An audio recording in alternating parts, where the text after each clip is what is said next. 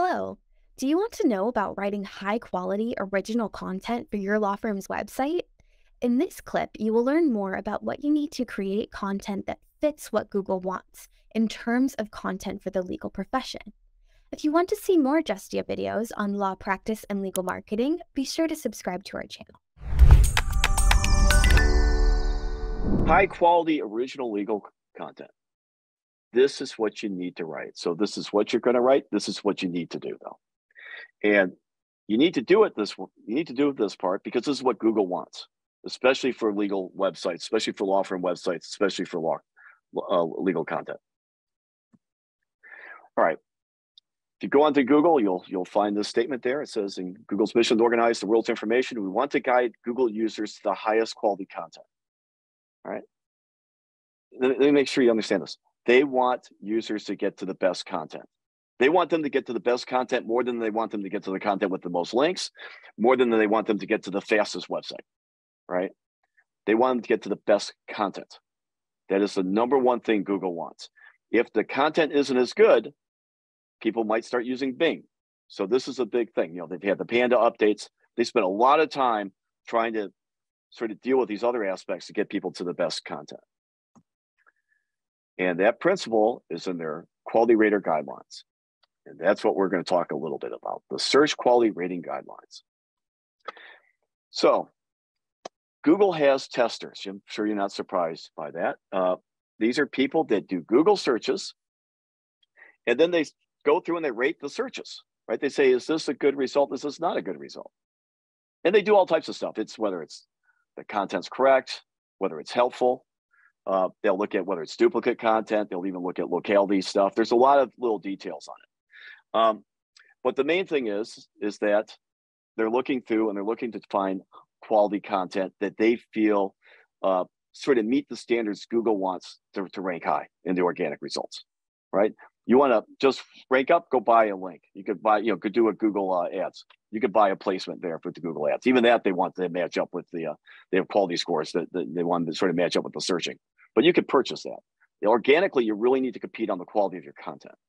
So that's something to really think about. The good news is it's wide open for law for the most part. There's some competition, but it's not nearly as competitive as you might think.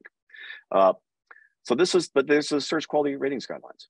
It is 172 pages. It's a PDF file. You can get it online. You can actually read it. If you want to read the whole guidelines, like I've read, it's great. There's a lot of detail in there. But it's long. So I'm going to try to get us focused on the stuff that sort of matters to law firms.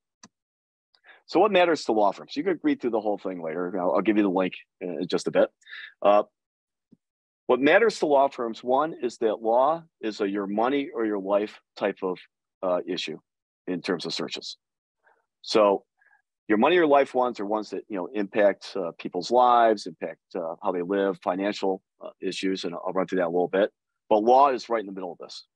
They have the highest standards for content for this type of things. This is more than just, hey, here's a collection, here are my photos from my vacation. That one, maybe the quality doesn't matter. It doesn't, it's just pictures, right? And describing the beach. Maybe I used the wrong words to describe the beach. Not probably anything that happened. With law, you have the wrong legal information up. That's a big deal. So that's the first thing about it. The second thing is this EAT, which is the expertise of the writer, which can be the law firm, the authoritativeness of the writer website. Again, it tends to be the law firm website, and the trustworthiness of the writer of the website. For most law firms, this is easy, right? This is just, is my website trustworthy, right? Who am I? The credentials and things like that. What I would say is that if you want to score higher on the EAT, one, just being a lawyer in law firm is helpful. It gets you like 80% of the way there. But put up your credentials, have a good about page or good attorney profiles, sort of show what your expertise is so that when Google sort of look at your website and sort of judging it, they could sort of say, okay, this is this law firm. These are their lawyers. These lawyers are members of the bar. Some of these guys have awards and, different, different expertise that they've shown. They have certain trials that they're featuring in their blog posts and things. Show your expertise on your website. But for the most part, this is easy. The EAT part's easy for law firms. You don't have to worry a lot about it, but make sure that have your credentials and present yourself in your best light. should do that anyways. That's how you get clients, but it'll also help you with Google. And the last part is beneficial purpose. For the most part, this is straightforward. When you're writing legal content, you're putting stuff up there, you're trying to help people, right? Maybe some of the help is, hey, call me, I'll help you, right? That might be part of it. But it's, again, not for law firm websites, not too big a deal. But your money or your life is the big deal here. And here's sort of a clip and copy from the search quality guidelines. Let's sort of go into the parts that matter. First, it sort of mentions what the topics are for your money or life. This is really key to Google. And it mentions law and mentions legal issues. All right. So this isn't just me saying it. This is on the search quality ratings guidelines. They have pulled law out specifically to say, we really care about the quality of the content for law. All right. Not a movie review site, not something else. This is law. You got to have quality content. I don't know how else to say it. That if there's nothing else you get from this talk, take your content seriously. Don't treat it as a pure commodity. It actually matters a lot for Google.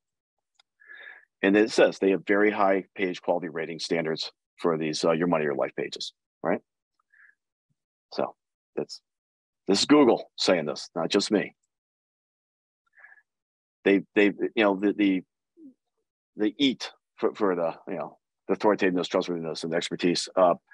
That also matters a lot. Again, I think this is easy for law firms to do, but show your credentials on your site, and that will tie in to your money or life type of ratings as well. Because if it has I eat, they give you more. It gives you more authority in what you're writing. That said, don't put the wrong stuff up. Got to make sure you're always correct. And here's one thing it mentions legal advice in particular. So I just wanted to pull that part out. All right. No big deal here, other than your content needs to be of high quality. All right, and then we'll talk about what that means in just a moment. If you want to read the Google Quality Ratings Guidelines, you can just search that in Google and you'll pull up as a PDF file, or you could go to j.st/GS and you can get it there as well. So if you just want to download it now or later, I know a lot of people like to have a copy of that. All right. So what do we mean, though, by high quality original legal content? We need a systematic way to approach this. So let's sort of walk through this part.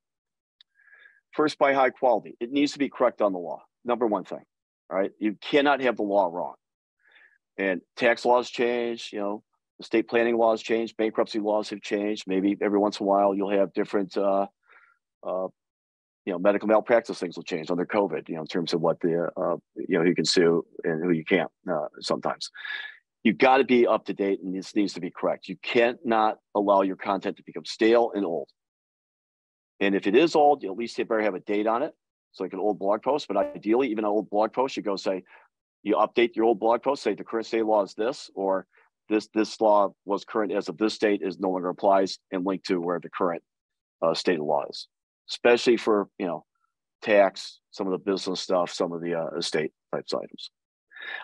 Needs to be well written, spelling, grammar checked. All right, use Grammarly, use the spell grammar checker.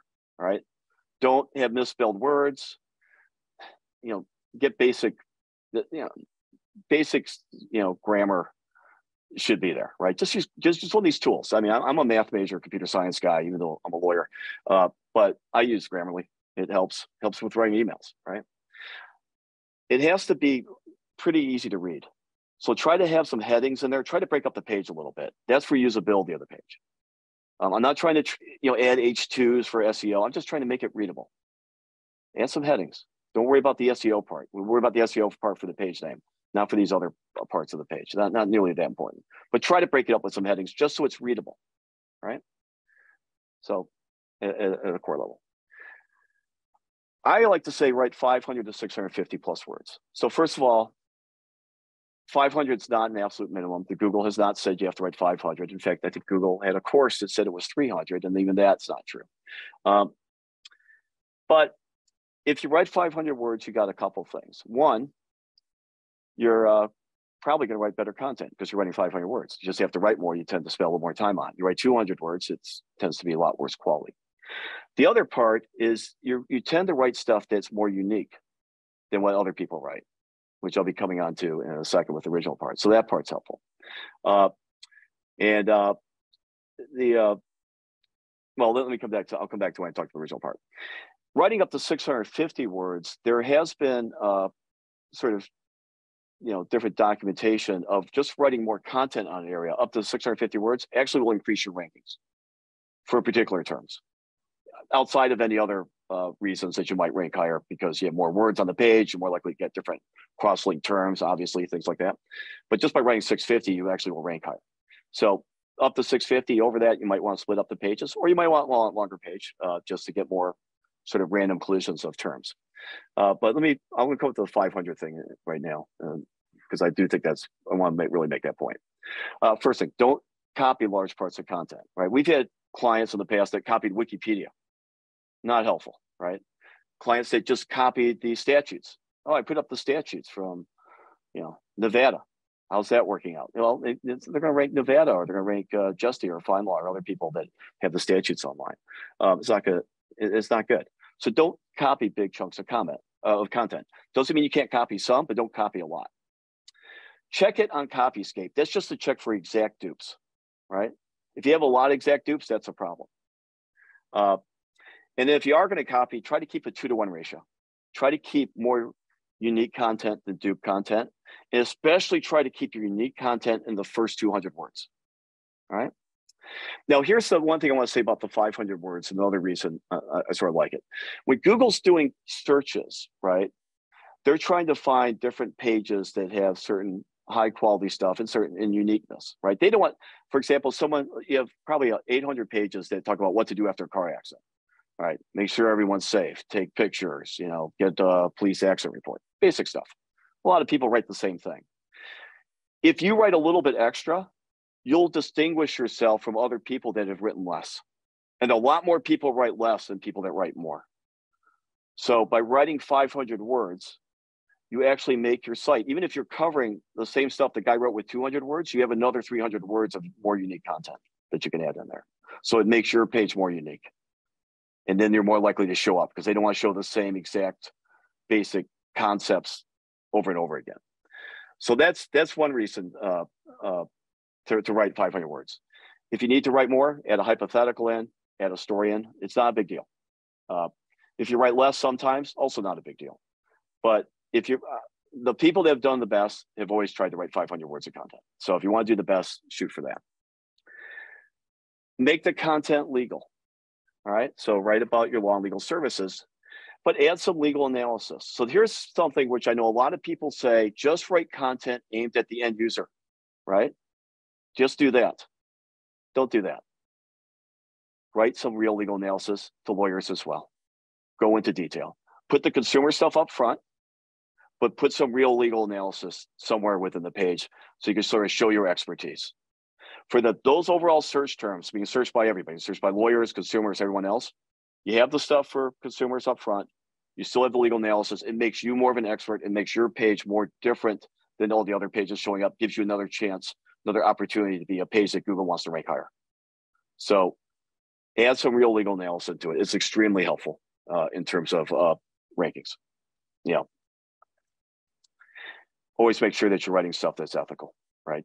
There's different rules. I'll leave that to folks. I shouldn't have to say that, but it periodically occurs. Thanks for watching. Now you have a better understanding of what Google wants in terms of content and how to write it. We hope you enjoyed this video, and if you did enjoy it, please hit the like button and subscribe to our channel for more law practice and legal marketing videos. See you in our next clip.